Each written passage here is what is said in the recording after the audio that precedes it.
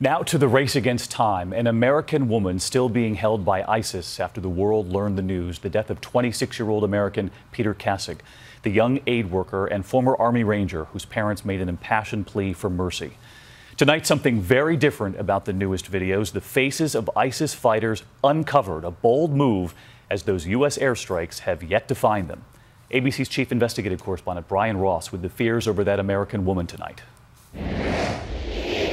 Tonight, U.S. officials have turned their focus to what this ISIS executioner may do with his final American hostage, a 26-year-old woman threatened with the same fate as Peter Kassig.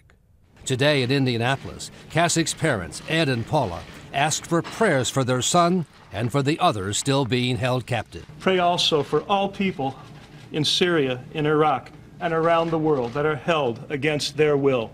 Our hearts are battered, but they will mend. The world is broken, but it will be healed in the end. Their 26-year-old son, Peter, was in Syria as a volunteer medic. In captivity, Kassig even converted to Islam and changed his name to Abdul Rahman. But none of that made any difference to ISIS. This is Peter Edward Kassig. The masked man with a British accent, dubbed by some Jihad John, announced Kassig's beheading, just as he had done with American journalists James Foley and Steven Sotloff.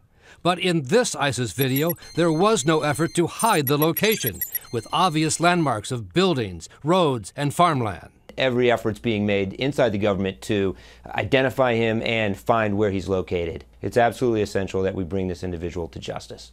On the same ISIS video, Jihad John is shown leading more than a dozen unmasked ISIS fighters in a chilling mass beheading. A gruesome but revealing scene, allowing intelligence officials to see the murderers' faces in the clear, close up, with one of them already identified as a 22-year-old citizen of France. One person not seen in that video, as U.S. officials pointed out to us today, was the young woman who was captured more than a year ago and is now believed to be the last American hostage being held by ISIS, David. All right, Brian Ross, thank you.